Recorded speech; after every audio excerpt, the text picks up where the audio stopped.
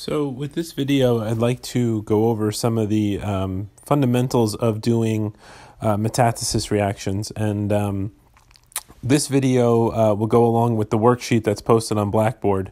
So take a look at the worksheet. Definitely have a look at the notes on how to use this worksheet. It is a good idea to review tables 4.1, 4.2, and 4.3 before you get started. That way you kind of know what's going on in terms of the information that you need in order to do the metathesis reactions. And on this, I also have a flow chart that we're going to follow for how to approach the metathesis reaction. So this kind of gives you a workable, stepwise sort of set of things to do when you're approaching metathesis reactions. So what you'll notice with most of the directions for these, it'll ask you if two aqueous solutions are combined, predict the products, and write a balanced molecular and net ionic equation. And then it'll say if no reaction occurs, write no reaction. So for the first example, we have iron 2 sulfate. So we have to remember that iron is Fe and sulfate is SO4 2-. So we're going to put FeSO4. And in this case, it's iron 2 and the sulfate is a 2-, so it's just FeSO4 because Fe is 2+ and SO4 is 2-. This is aqueous, it tells us that. And then we have sodium chloride, so that's NaCl aqueous. And now we have to predict the product. So following our steps, we're going to exchange the partners. So to do that, we're going to get FeCl. And again, because this is Fe2+, it's going to be FeCl2. And then we're also going to have our sodium sulfate, NaSO4, and because sulfate is 2-, this is going to be Na2SO4. So now we're going to consult our knowledge of the solubility rules. FeCl2, all chlorides are soluble except for the exceptions in the table. So in this case, iron is not an exception, so that's going to get aqueous. And then Na2SO4, that's also going to get an aqueous because sulfates are soluble except for the exceptions listed in the table, and sodium sulfate is not one of the exceptions. So in this case, because FeCl2 and Na2SO4 are both soluble, and we're not observing a precipitation reaction, an acid-base reaction, or a gas-forming reaction, we can write for the net ionic no reaction. Now, just so that you know, you do have to balance these things. So for this one, you would just put a 2 in front of the NaCl because you would need 2 Na on the one side and 2 Cl2 on the other. So so that would be the molecular equation, but since there's no reaction, we just write no reaction. Let's take a look at the second example. So we have sodium carbonate. That's going to be Na and then CO3. We have to remember that CO3 is 2-, so that's going to be Na2CO3 aqueous. Plus magnesium bromide, so that's going to be Mg for magnesium.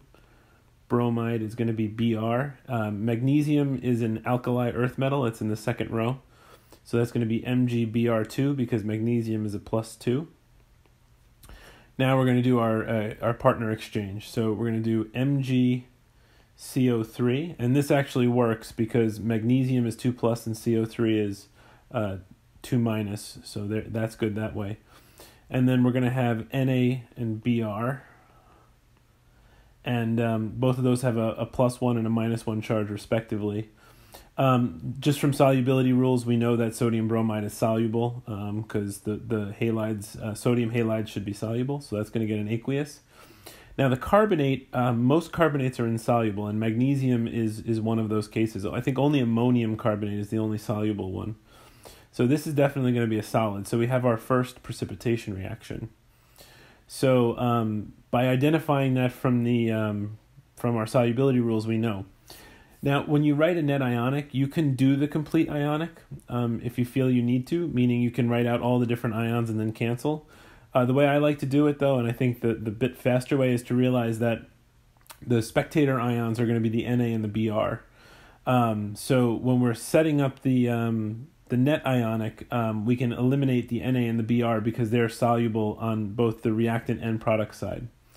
So before we get there, though, we just want to make sure everything is balanced. So here we have Na2 and Br2. So over here we have to put a 2 just to make sure we get the molecular reaction balanced. And then we're going to have our CO3 2- aqueous plus our Mg2 plus aqueous. These are the two ions that are built up inside of the magnesium carbonate. And we're going to then write over here magnesium carbonate solid. And just keeping in mind that the bromine and the sodium are both soluble on both sides, so they won't appear in the net ionic. So for the lead nitrate and the ammonium phosphate, first we have to identify what those are. So lead 2 is going to be Pb, and then we have nitrate is NO3. And in this case, NO3 is a 1-, so we need 2 of those, and that's going to be aqueous. Plus ammonium phosphate. So we have to remember what ammonium is, that's NH4. And then we have to remember what phosphate is, that's PO4. PO4 is a 3-, so this is going to be NH4 3 PO4, and that's going to be an aqueous. And then we're going to do our exchange. So on the other side, we're going to have Pb, and then PO4. Now this one's a little tough. We have to do our crisscross method. We know PO4 is a 3-, so it's going to be Pb3, PO4 2. That's because Pb is a 2+, and PO4 is a 3-. So when you crisscross, it's going to be Pb3, PO4 2. And then our other guy is going to be the ammonium nitrate, which is the NH4NO3. From solubility rules, most ammonium compounds and most nitrate compounds are soluble, so ammonium nitrate is definitely soluble. That's going to get an aqueous. And then we have lead phosphate. So lead phosphate is going to be a solid. Most phosphates are insoluble, including lead. So that's going to be a solid. And then we have to balance. So we have to make sure that everything is balanced here. So now we have 3 leads on the right. So we're going to put a 3 over here. And we have 2 phosphates on the right. So we're going to put a 2 here. That's going to give us a total of 6 ammonium nitrate. So now that everything is balanced, we can work on our net ionic. So 3 Pb2 plus aqueous plus 2 PO4 3- aqueous is going to give us our Pb3 PO4 2 solid, our lead phosphate solid. So now let's take a look and move into some neutralization reactions or some acid-base reactions. So we have acetylsalicylic acid, which is aspirin, and potassium hydroxide. So in this case, I gave you the acetylsalicylic acid structure. We may or may not. This is one of the things in the tables on the exam. But here I give it to you so that you don't have to worry about memorizing it right off the bat. But you should know these generally, especially the acetate. That's one that you should definitely know. I think for the more complex ones, those ones generally we might give you on the exam, but theoretically you should know them all. So in this case, you'll notice that it's written kind of funny. There's an H that's hanging right there. And that's specifically written that way because that tells you which one is the acidic proton. So when we are going to react this and neutralize it, that's the proton we're going to take. And then we have potassium hydroxide. So we're going to write down for our molecular, we have HC9H7O4 aqueous plus potassium hydroxide is KOH aqueous. And then on the other side, we're going to do our exchange. So we're going to have K.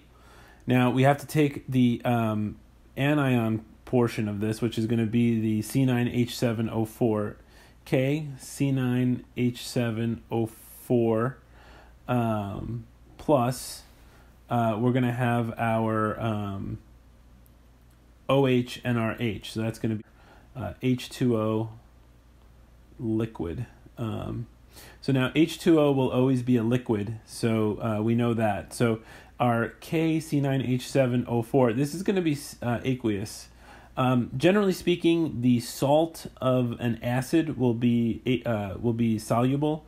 For all of the molecular acids that we present in that table, those are all going to be soluble. So you should know that. And then when it comes to the net ionic, we're going to have our our strong base plus weak acid in this case. So we should know in this case that HC9H7O4, this is not an example of a strong acid. So when we write the complete ionic equation, we're going to have HC9H7O4 aqueous.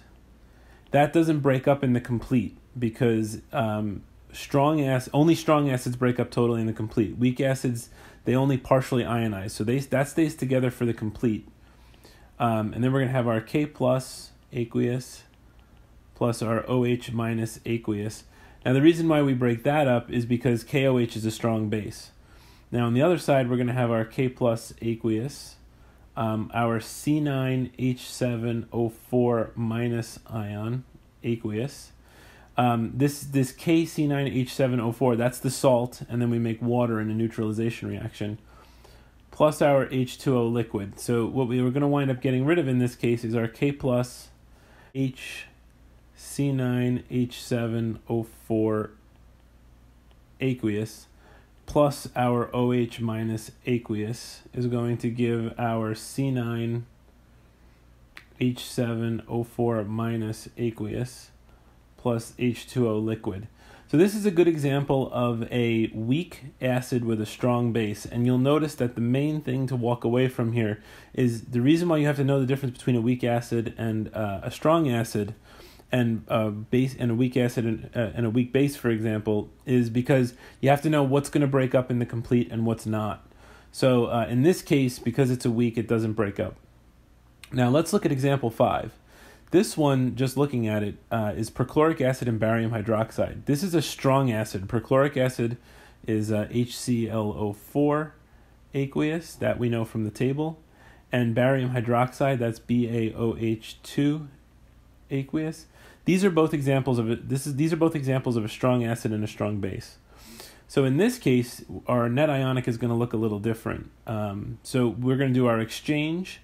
We're going to have our H2O liquid. That's going to come from the H from our HClO4, the acidic proton, and the OH from the other side. So we're going to have H2O liquid. And then in this case, we're going to have barium, and we're going to have ClO4 on the other side. Now, because barium is a 2 plus and ClO4 minus is just a 1 minus, that's going to be a 2 there. To balance everything out, we're going to need 2 of those HClO4s. That makes everything work. And we're also going to get 2 H2O. So just make sure you balance everything. In the previous example, I didn't balance it because it was already balanced, but this one is one where you do have to be cognizant of the balancing. Now for the complete ionic equation here we are going to break up H plus aqueous plus ClO4 minus aqueous, and we have 2 of each of those. And the reason why we're breaking those up is because they are strong acids, so we are going to break that up. So then we have our barium 2 plus aqueous, we have our 2 OH minus aqueous, and then on the other side we have our 2 H2O liquid plus our barium 2 plus aqueous. Barium chlorate is a soluble compound. Barium perchlorate is a soluble compound, and we have our 2 ClO4 minus aqueous. So now we can start to cancel things out. So we have our 2 ClO4; those are going to cancel. Our barium 2 plus, that's going to cancel. So in this case, we're left with H plus aqueous plus OH minus aqueous goes to H2O liquid. Now, some of you might be wondering why I dropped the 2's. Well, it's because when you write out an equation, it has to have the lowest coefficient. So the 2's in the complete ionic will drop out when you write the net ionic because you wouldn't have 2, 2, and 2. We always reduce it to the lowest number of coefficients in an equation. So now in example 6, we're going to look at this is going to be an example of a gas forming reaction.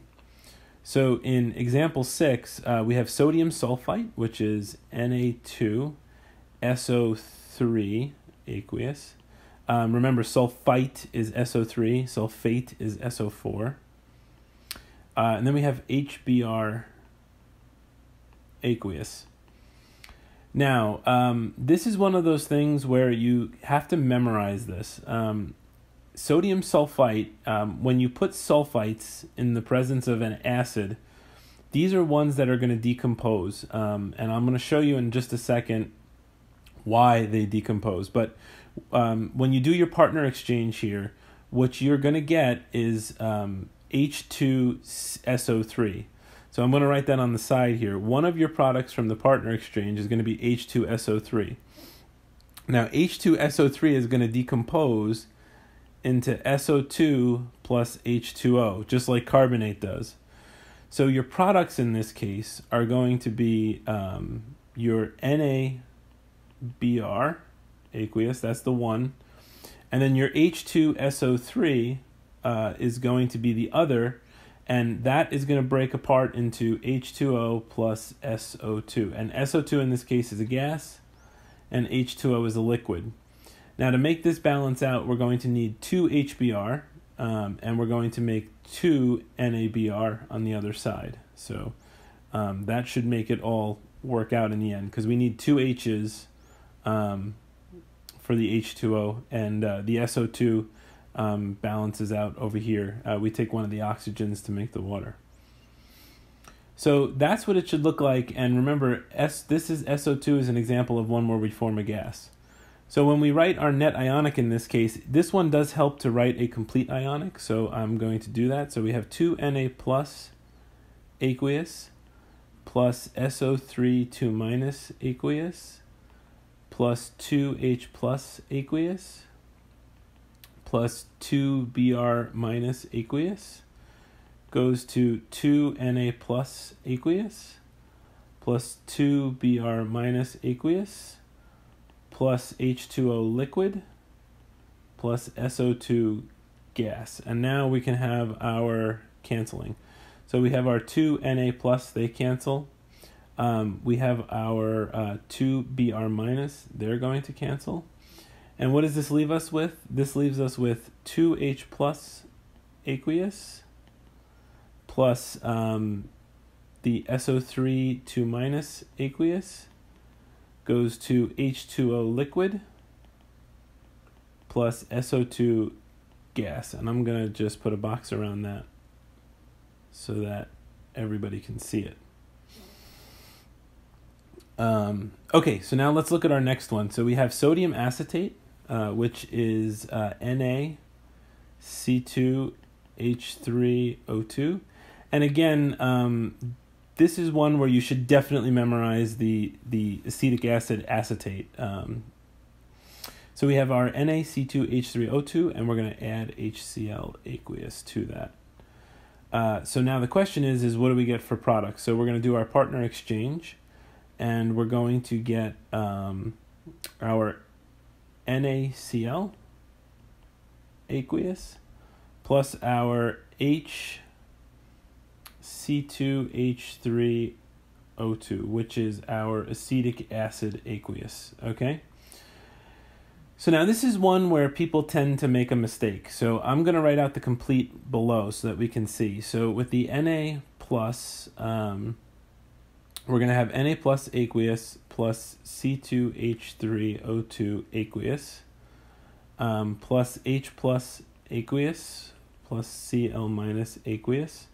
So that's our left side. And on the right side, we're going to have Na plus aqueous plus Cl minus aqueous plus, now here's where people make a mistake. Acetic acid is a weak acid, meaning it's a weak electrolyte. So we don't, in the complete ionic equation, write it as being broken up. So in this case, we're going to leave it as HC2H3O2. So your tendency might be to write that there's no reaction. But in reality, there is, because we're going from 4 ions on the left to only really 2 ions on the right, because HC2H3O2 only breaks up to a very small fraction in solution. So in this case, because acetic acid is a weak acid, our final answer is going to be, so the Na plus and the Cl minus are going to go away, is that it's going to be H plus aqueous plus C2H3O2 minus aqueous gives HC2H3O2 aqueous. And this is a metathesis reaction because we are forming a weak electrolyte. We are taking ions out of solution. So that's definitely one to think about. Now in example 8, this is a case where we don't have a reaction. So unlike in example 7 where we form a weak electrolyte, because hydrochloric acid and sulfuric acid are both strong acids, you'll see that everything is going to drop out from the molecular. So hydrochloric acid is HCl, aqueous, and so H2SO4 is sulfuric acid is H2SO4 aqueous. So when we do our exchange here, what we're going to see is that we have again over here H2SO4 because we have a strong acid, and we're going to have HCl, which is a strong acid, aqueous when you swap them, because essentially we're just mixing two strong acids together. So everything is going to drop out in this case, and essentially what we're going to have is no reaction. So in the above case, that's where we're dealing with a weak electrolyte. We're mixing an acid with a weak base to form a weak electrolyte. In the bottom case, we're just mixing two acids together. They're both strong, so nothing really happens. So this is a good example of, these are some good examples of things you should think about. And we've covered a lot of good things, a lot of ground. In this case, we've looked at the effect of some weak electrolytes in neutralization reactions, and we've looked at the solubility rules. So after going through this, you can definitely find many, many more examples of this kind of thing online. So, keep practicing, do the problems in the back of the textbook, and I think you guys will be good for the exam.